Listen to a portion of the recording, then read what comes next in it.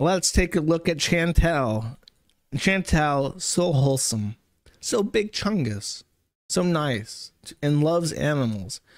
I'm sure that whatever I have to talk about regarding Chantal today will, of course, be nice, and it will make everybody happy.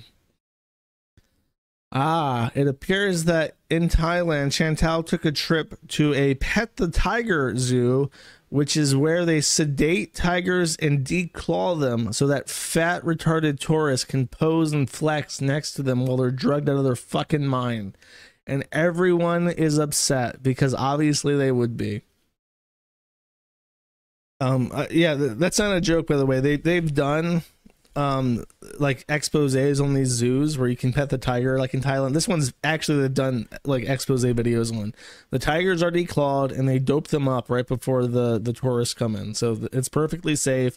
And then of course God, I fucking hate the Kuwaiti guy she's with. Arab men are like disgusting animals. I don't know how else to put it nicely. Like, they're so macho. He's like, hey guys, I stand next to tiger and I flex, and then it's like, well, it's obviously not. He's like, I'm not afraid. I have not even 0% fear in my body because I am so strong. I flex next to tiger. I am so strong. I am man. I am real man. I pose next to beast. And then the tiger is just like obviously drugged. Like, they've shot something into it. They tranquilized it or something. It's like it's just barely keeping its head up. It doesn't have any fucking claws.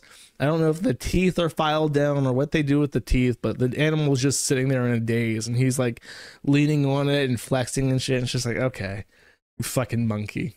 Yeah, I bet you seem you're real fucking cool, aren't you, buddy?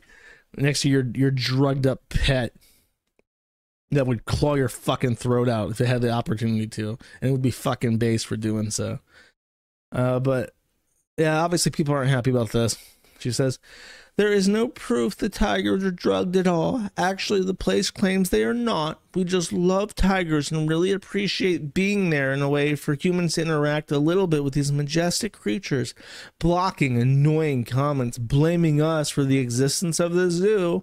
If you are so against us, then go cry somewhere else and watch something else. And this is on her couples vlog. She has two channels. She has Food and Beauty, where she's a fat, gross, disgusting slob, and she eats food. And then all the haters like engage with that content there.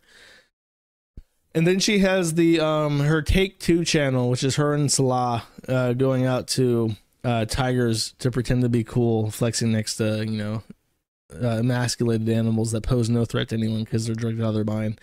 And then they like vigorously over moderate it. If you say anything even slightly negative towards them, like if you even hint that she has any drama anywhere, you get immediately muted on the channel, because she's trying to build up like a second audience that is supportive of her, and it's not going well because her vlogs suck and everyone hates her. That's your Chantal update.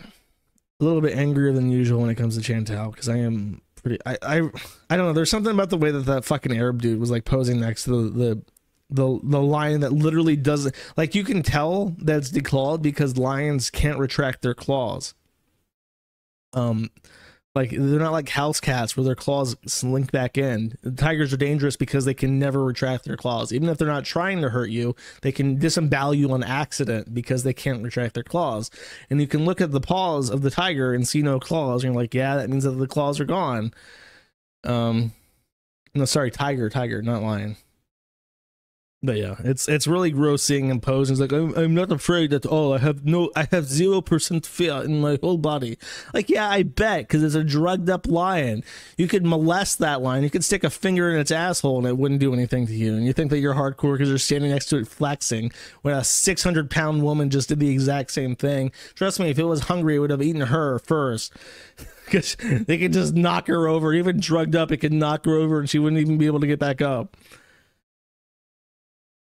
Disgusting, chat, disgusting. Thank you for watching this clip. This is the CACA Welfare. Remember to like and subscribe.